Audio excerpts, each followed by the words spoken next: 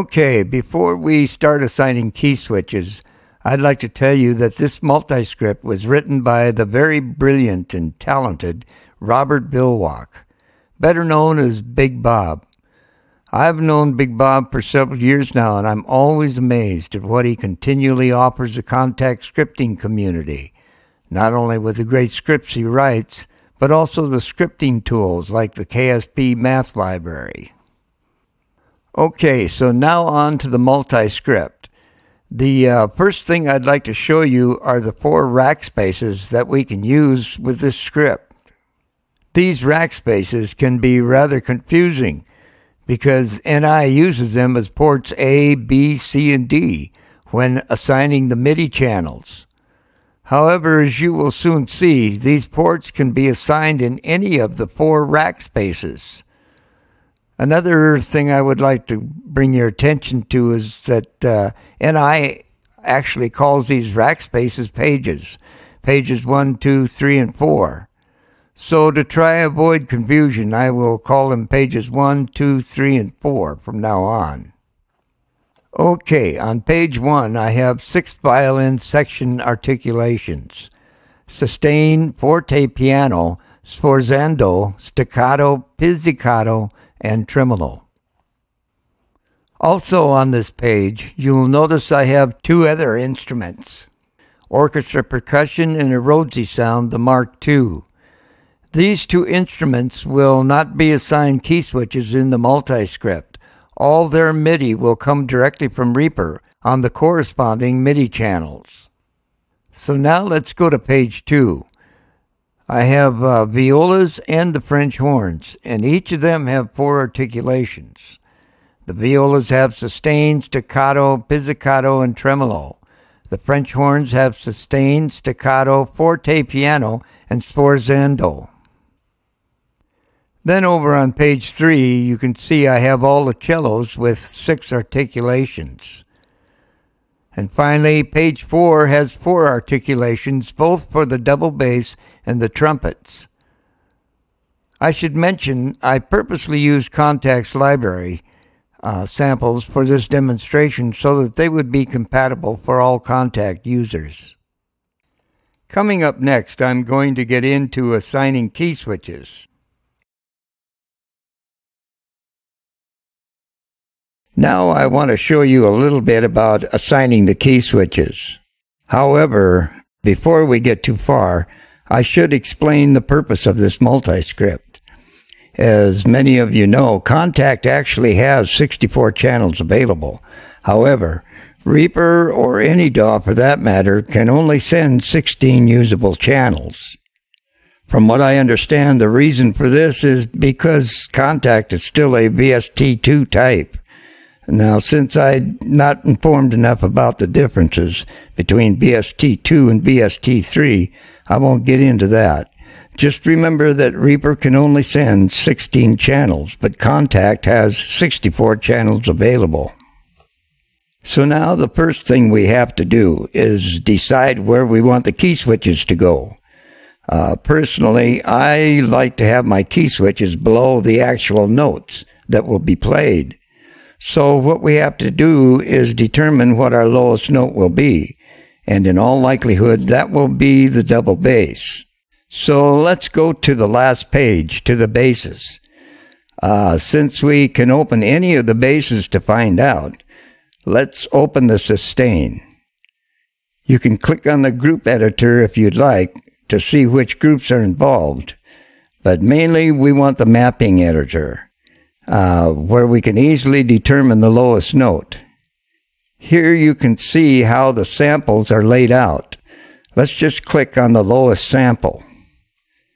So we can see the lowest note is going to be a B-1, indicated here, as well as down on the virtual keyboard.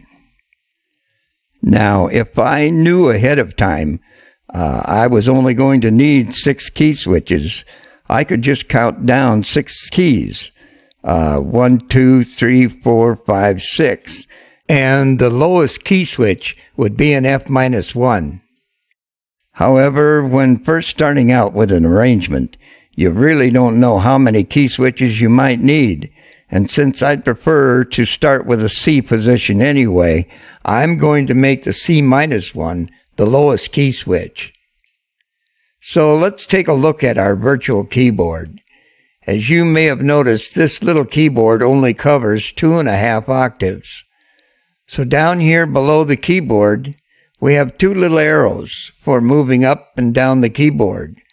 Going up, we can go all the way up to the G8 on top, or we can go down all the way to the C-2, a total of 128 keys. So I'm going to move up 1 octave here and put the C-1 right on the bottom. So now we can start assigning the key switches. There are a number of ways you can do this, depending on your way of thinking and your workflow. When I started this little demo sequence for testing this script, I had no idea what I was going to need other than, number one, I knew I was going to use a string section, which would be comprised of a violin, viola, cello, and a double bass. Number two, I knew I was going to use Kontakt's library, so that everything would be compatible for the Kontakt users. So the next step now is to load my articulations. And since the string section is comprised of 4 different instrument sections, the violins, violas, cellos, and basses, I decided they would fit very well into Kontakt's 4 pages. So starting with the violins, I loaded Kontakt's violin articulations into page 1. Violas went on page 2, cellos on page 3, and the double basses on page 4. The reason I use this order is very simple. The violins have the highest range, so it goes on top or comes first in my line of thinking. Not only in Kontakt, but with my track assignments in Reaper as well, along with the MIDI editor. Next will be the violas, then the cellos, and finally the bass. Now you may have noticed I have 6 articulations for the violins and the cellos, while I only have 4 articulations for the violas and double basses.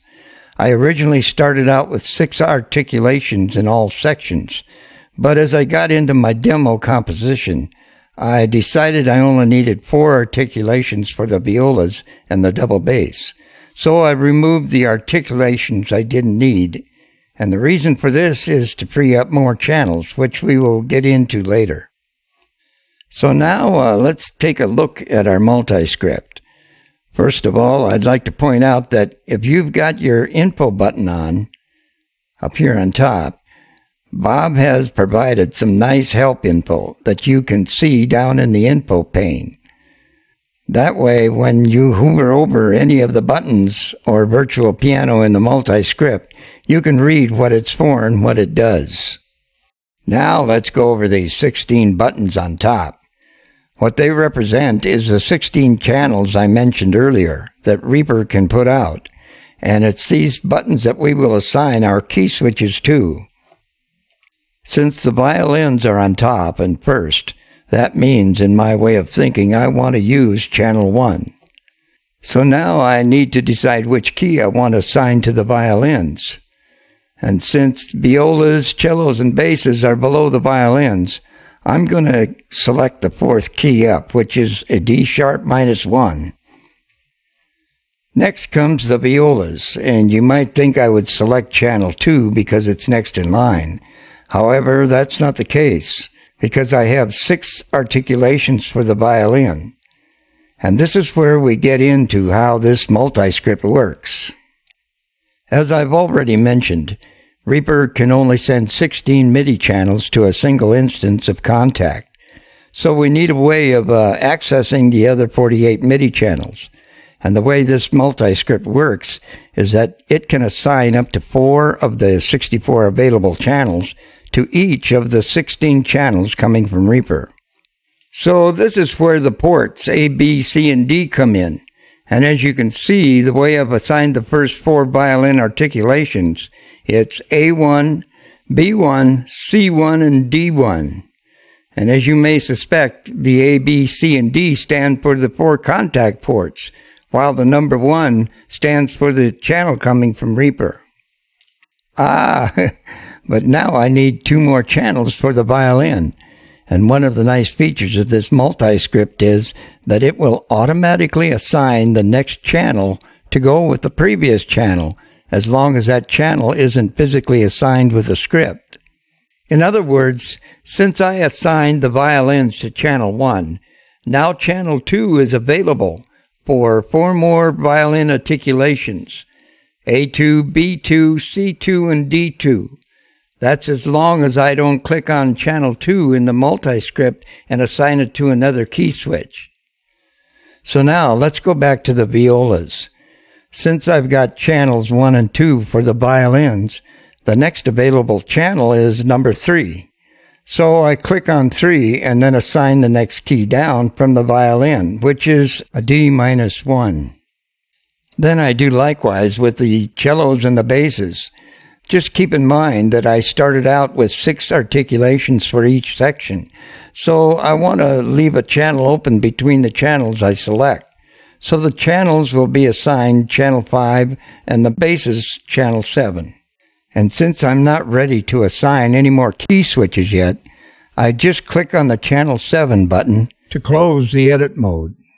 Notice now the selected key switches are clearly shown. Now I think it might be a good time to explain how these different instruments are accessed from Reaper. As you can see here at the front of the instrument names for the violin, I have K1-1, K1-2, -3, 4, 5, and 6. The K1 stands for the key switch associated with channel 1. The following -1, 2, 3, 4, 5, and 6 are actually the velocities of the key switches in the MIDI editor. In other words, if the key switch is on D-sharp -1 in the MIDI editor, and it has a velocity of 1, then the MIDI data coming from Reaper on channel 1 is directed to the violin sustains. If the D-sharp -1 has a velocity of 4, then the data will be directed to the violin staccatos. Likewise, if the key switch has a velocity of 6, it will play the violin tremolos. Now let's take a look at the violas. I have them labeled K3-1 to K3-4.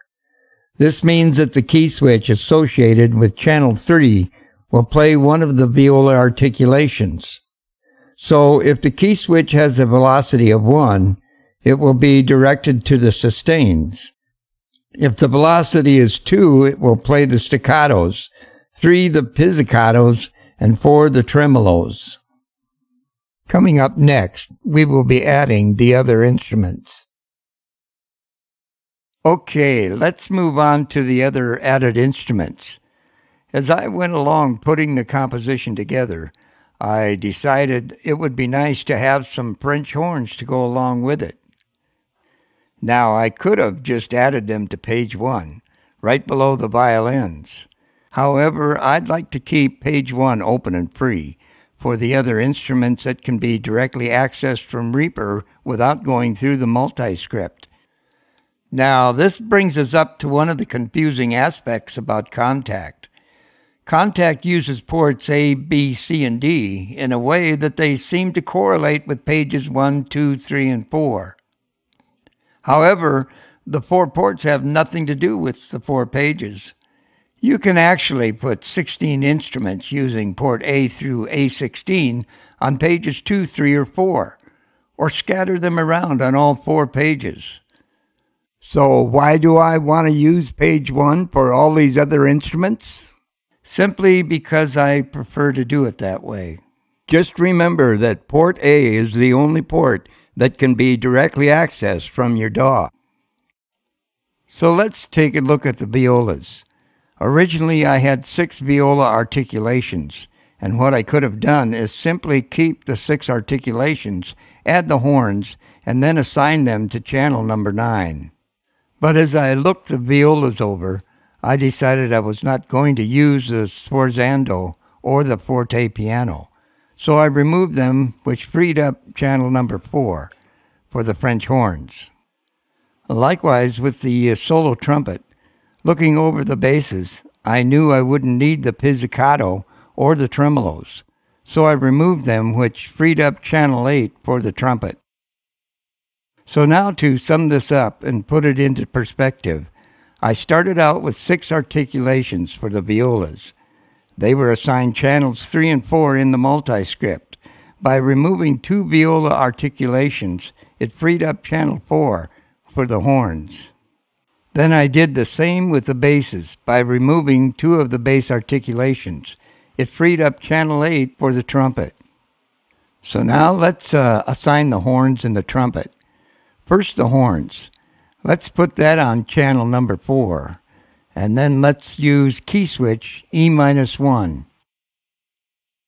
Then for the solo trumpet, let's click on channel 8 and assign it to Keyswitch F-1. Then let's click on the channel 8 button and close the edit mode. Okay, let's go back to page 1 and take a look at the other 2 instruments, the percussion and the Mark II. Notice that their MIDI channel assignments are A10 and A11 respectively. These instruments are controlled directly from Reaper.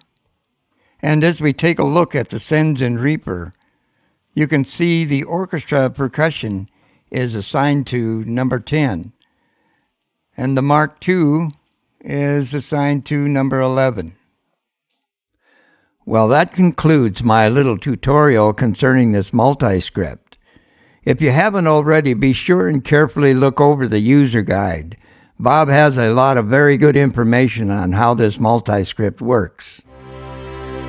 Incidentally, I also included the Reaper project that I used to create the orchestration for testing this multiscript. That might also give you a little better understanding of how all this works. So for now, good luck and most of all, have fun.